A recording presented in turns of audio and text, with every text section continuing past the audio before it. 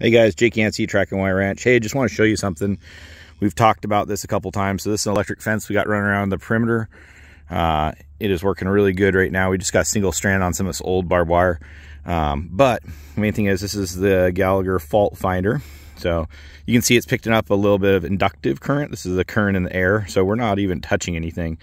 So we'll often have people say, man, my outer fence is giving me a reading or whatever. Well, it's just the field that's out there. So don't think it's always the fence, especially when it's super low. So we're not even touching anything. The main thing I want to show you is I'm going to grab hold of this fence tester on the outside, and you can see we're at 6.2 kilovolts. So we've done some videos and stuff we've kind of showed you, but there is a metal plate on the back of this that helps to ground this out. So we're going to hold it like you would normally hold it. We're going to touch it. I'm going to try to not shock myself here. There you go. You can see now we went to 8.5 kilovolts. So it's now conducting through our body a little bit.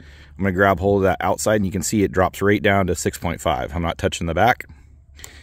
So it drops down, gives you a lower reading.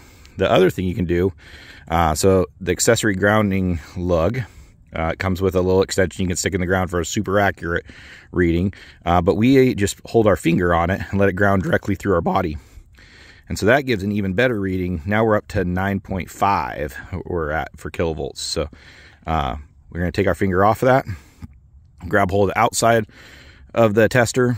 We're going to test our fence. It's not grounding that well through our body right now. We're at 6.5. We hold it like we would normally hold a fence tester. So I got it a little shallow in my, but you can get the sense of it. Now we're up to 8.4. And if we want to do even better, we can stick our thumb on it. And now we're up to 9.4. So there's a reason for these grounding lugs, and a reason why to hold on to these fault finders properly. That way you get a more accurate reading and really know what your fence is reading. But yeah, we got some happy cows out there today. So hope you guys enjoyed this.